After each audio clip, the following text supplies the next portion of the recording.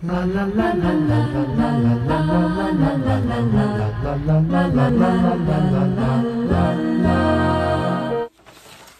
we're going to make big butterflies.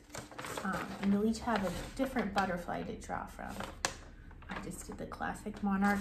And we're gonna be starting out with black ink. So it's kind of like paint, but it's a lot thinner, so that you can really get a smooth line with it. It's not chunky. So we're gonna be using a paint brush to draw with the ink. Now, when you use a paintbrush, you get a thick line. Last time we used a ballpoint pen to get a really thin line, and we made a really tiny bug. We're making a big bug this time, so we can use a thick line with it.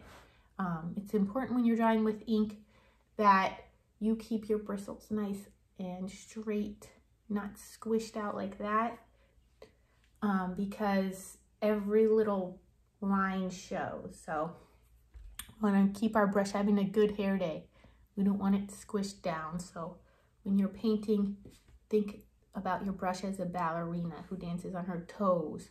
We don't want her scooting around on her booty like that, because then our brush gets all messed up and lines just everywhere that we don't want them. So if you want your paintbrush to do what it's supposed to do, what you want it to do, if you want to be the boss of this paintbrush, you have to keep the bristles up. So let me show you how I drew the black lines of my butterfly. Okay, so first I'm going to draw the body of the butterfly.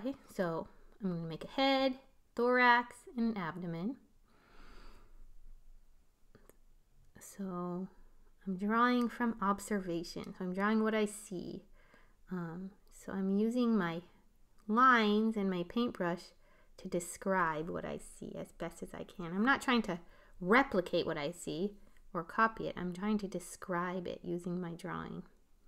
Okay, so I drew one line of the top of the wing on one side, and then I copied it over on the other side right away, because that helps me get it to kind of match up better, because my hand kind of remembers what it just did the instant before. And it's good to look, where does the wing meet up on the body? And I'll make my line start there. Or where does it meet up with the top wing? Okay, now I get to make patterns, which is my favorite part. Uh-oh, wait, I'm forgetting to copy it over to the other side. I got too excited. And I did all the one side at once. Let's see what happens. Oh, yeah. I had a little trouble making it match up perfectly, but you know what? That's okay, because we have photographs if we want things to look exactly like the real life, right? We have computers for things like that. This is a drawing. We want it to look like a drawing, and drawings aren't perfect. Drawings look like a hand made them. Okay, this time I remembered, do it on one side, then go straight to the other side.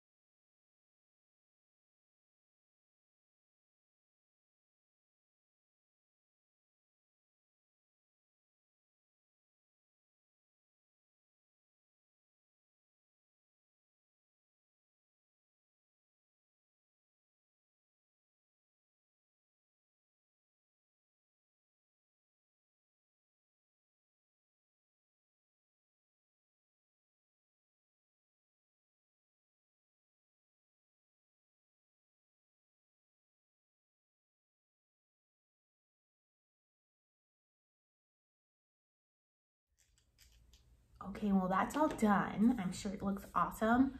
We have to let our ink dry before we start coloring it in because it's gonna turn into a big mess if the ink's still wet.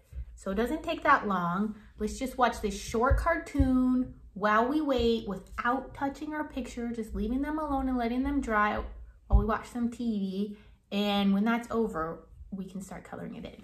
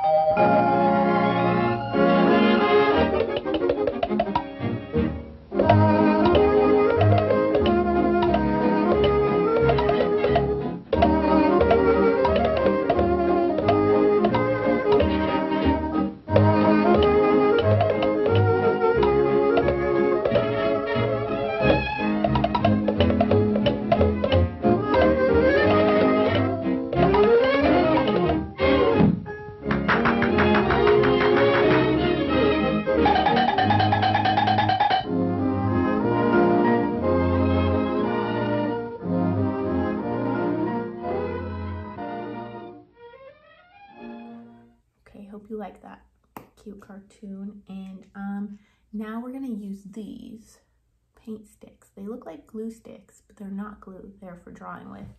And it's kind of like a crayon, but it looks like paint. And I'm gonna show you how you can blend them together a little bit and just have fun with these. They're really cool and fun to draw with. So let's look at how I colored in my butterfly. Okay, when I'm looking at my butterfly, I noticed that it's not just flat orange, it's kind of like shimmery. I see light yellow in there, I see light orange, I see dark orange. So I'm gonna try to do that because I have 3 different color paint sticks here. So they just work like a crayon, I just color it on. I'm gonna start with the lightest color and then I'll go to the next lightest orange. And I can just color it right on top of that yellow to get a kind of yellowy orange that fades into another color. So I'm just gonna color my orange on top of my yellow so that they kind of mix together. They fade from one to the other a little bit.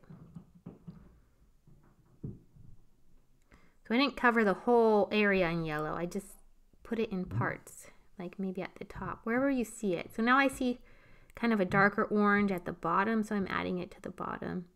And I kind of want to blend it in, so I'm going to put my light orange on top of it. So see how it blends in a little bit. And the same treatment on the top wings, which to me look like they have a little bit more of that dark reddish orange. So I'm going to put it just where I see it. Wherever I see it look darker, I'll put that there. I'll start with that.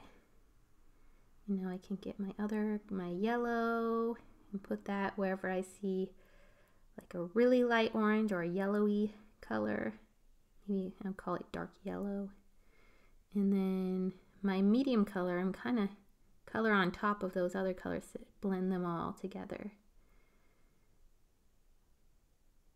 And now my butterfly looks a little bit more shimmery than if I would have just colored it in flat orange. If you look closely at a butterfly's wing, you'll see thousands of tiny different scales. Each one is a slightly different color, and that's part of why butterflies' wings look kind of varied and not just one flat color, and they kind of look shimmery. And we'll try to mix colors up to get that effect.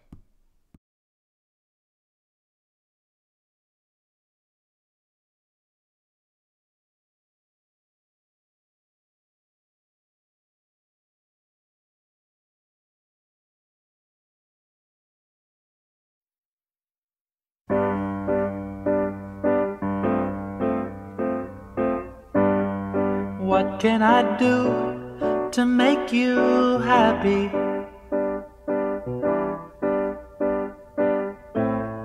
What kind of clown thing can I do?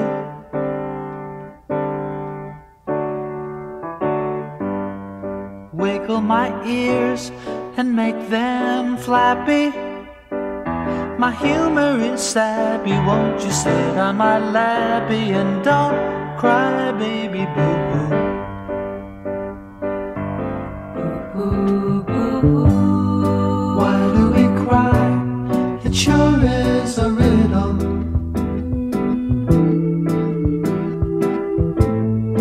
I'll dry your eyes and see you through. See you through. Babies can coo and sing like a fiddle. Problems are little, so sing a little diddle and don't cry, baby, boo. Boo, boo, boo, boo. Oh, don't cry, baby, don't cry. There's a sun behind the clouds, so don't cry, baby, don't cry. 'Cause I hate to hear you cry. It's me deep inside. You know the way I feel. You know I love you so.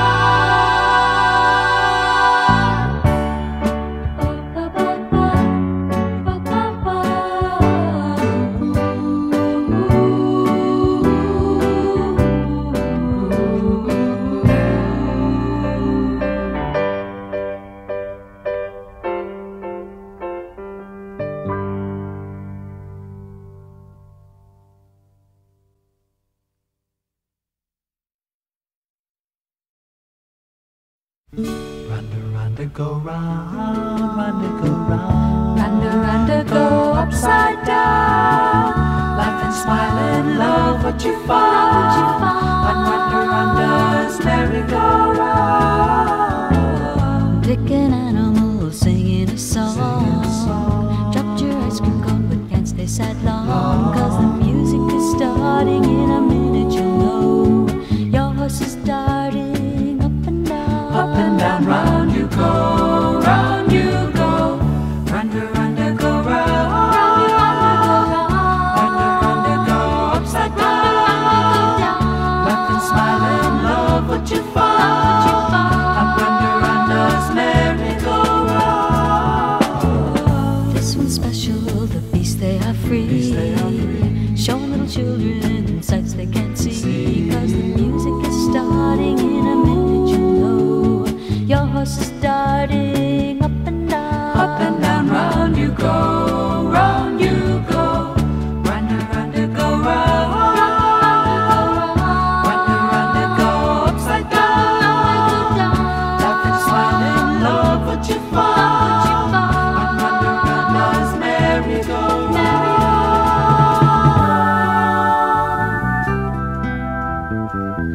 Time for sleeping, your horse says goodnight. Tucks your blanket in so bedbugs won't bite. He leaps out the window, back to the race. Leaves behind memories and dreams in his place Of tigers and pink lemonade. Round and go round. Round and go upside down. Laugh and smile in love, what you find. Round as merry-go-round.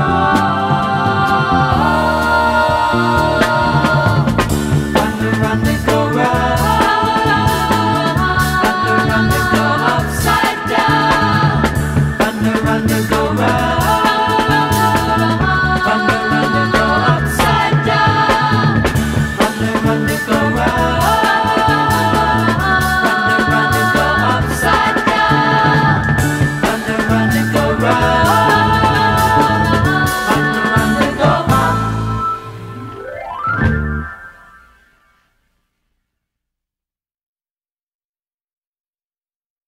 La la la la la la la la la la la la la la la la la la.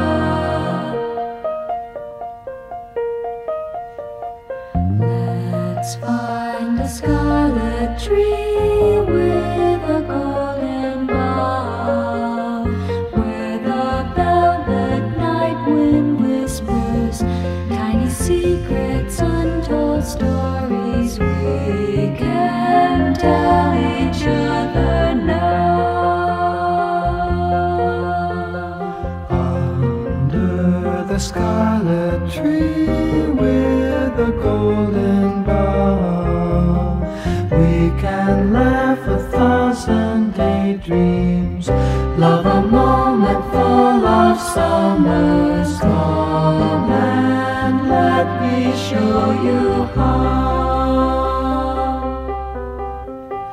There's a place for you and me underneath the scarlet tree, where the moon is shining high in a salamander sky.